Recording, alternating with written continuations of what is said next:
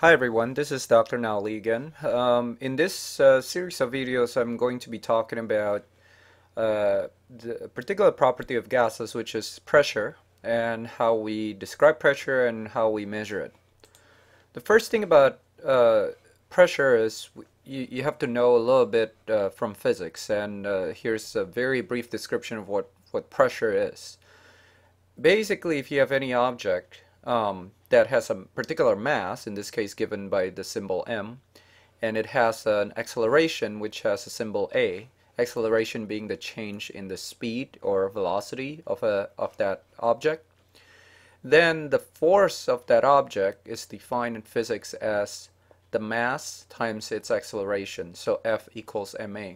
This is what we often call Newton's second law of motion. And if you take physics, the first semester of physics, which is mechanics, that's one of the equations that you'll have to be able to use in all kinds of applications. Now, on Earth, um, every object that's falling is accelerated, it's changing its velocity, and it has a constant acceleration. That value is due to the gravitational force that Earth exerts on the object, and that constant value is often given the symbol g. The acceleration, the constant acceleration, is often given the symbol small g, and that has a value of 9.8 meters per second square. Now, pressure is a quantity that's related to the force, and that's defined in physics as the force that an object has per unit area. So imagine you put your hand into a fist and you start pounding on the surface of a table, okay? So the amount of force that your fist is hitting on that area of the table, that's what's defined as the pressure. The value of pressure that your fist is exerting. So another way to put this in terms of symbol, pressure, which is symbolized as P, is equal to F force over A, where A is surface area.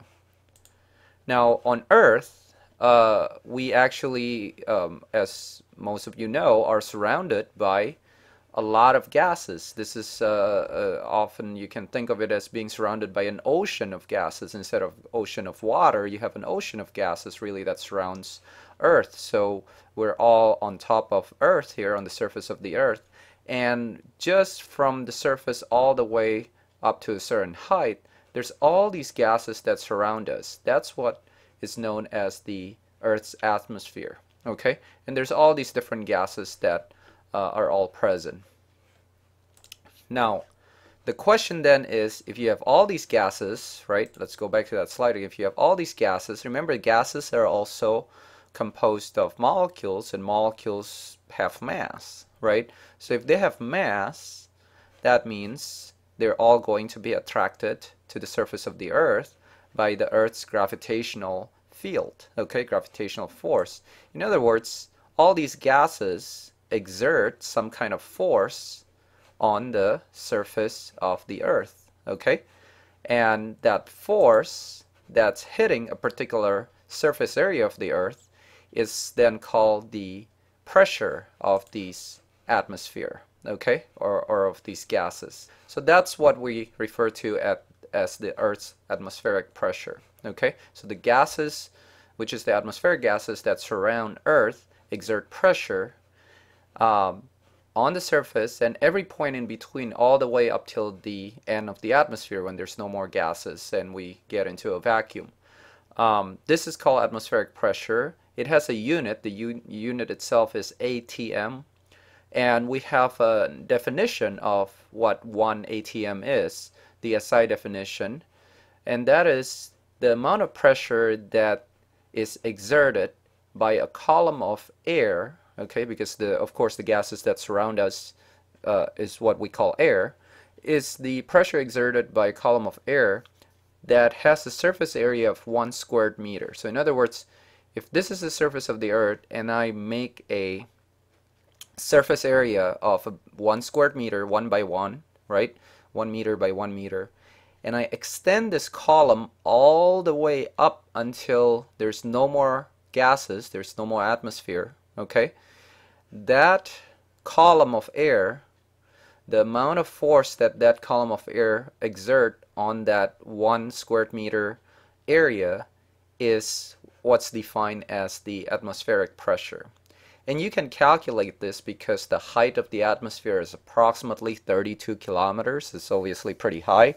The air, if you were to calculate it by, considering the density of air, you'll find that the mass is a little over 10,000 kilograms, which is fairly heavy. Okay, this is approximately equal to the mass of 2 elephants. Okay, so it's a pretty sizable mass.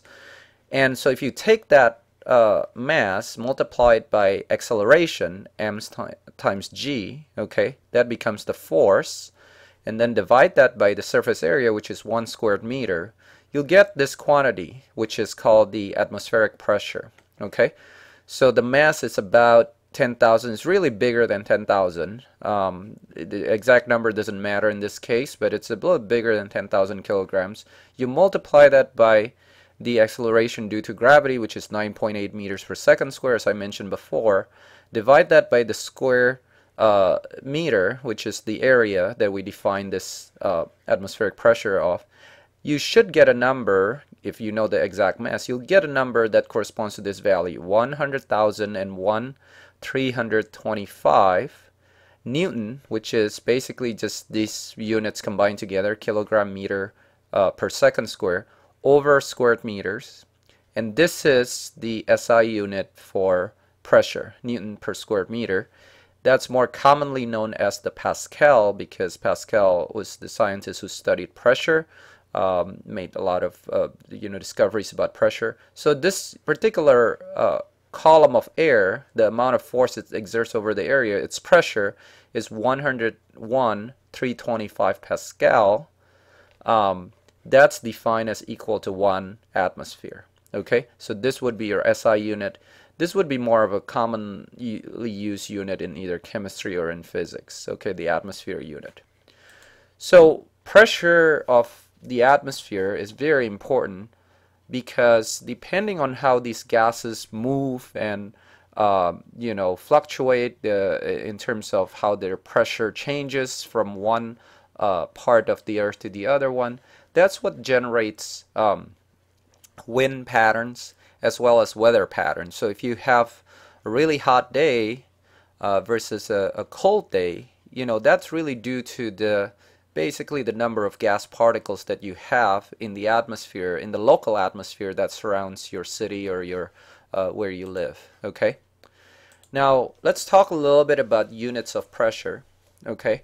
So there's, pressure is obviously a real important quantity that a lot of people care about depending on its application. So there's several units that you want to keep in mind as far as pressure is concerned. So here I'm listing in a table all the different units that you'll commonly encounter, although there's some that you'll see more often than others. So on the top here are the several different units. You have Pascal, you have bar, which is another unit of pressure more often used in the weather prediction business. You have atmosphere, which is just more of the SI type use. Torr, this is the one that we'll see very often, millimeters of mercury.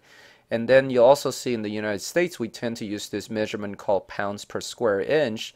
Pounds being a unit of force, okay? And then square inch, of course, is the unit of area. So this is really comes straight from that definition of in physics of force per unit area. So you have pounds per square inch. This is usually abbreviated as PSI, as a lot of you probably know.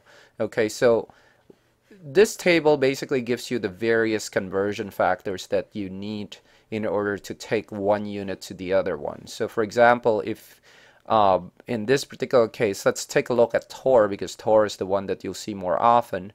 1 torr is defined as equal to 1 millimeters of mercury. That's the same quantity. In other words, the height of 1 millimeters of mercury is equal to this pressure of 1 torr, and we'll talk about how this is defined in the second video, how we measure pressure using millimeter of mercury. But if you want to relate torr to Pascal, basically every 1 torr is equal to 133.3 Pascal. 1 torr is equal to 1.33 times 10 to the minus 3 bar.